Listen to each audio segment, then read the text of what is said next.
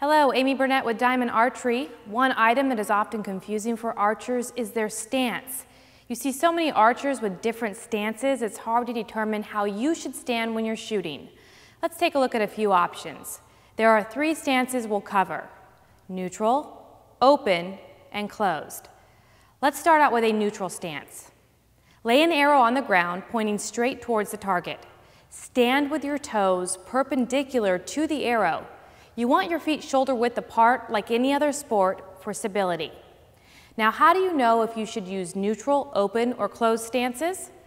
Set up your neutral stance and nock an arrow.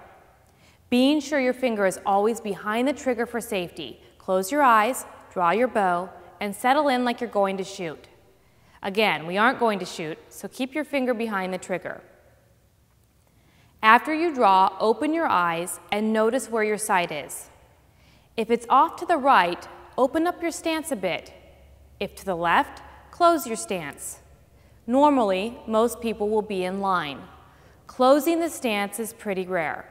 Let down your bow, make your stance adjustment, and repeat. We've made the stance adjustment now. We are consistently drawing in the correct alignment.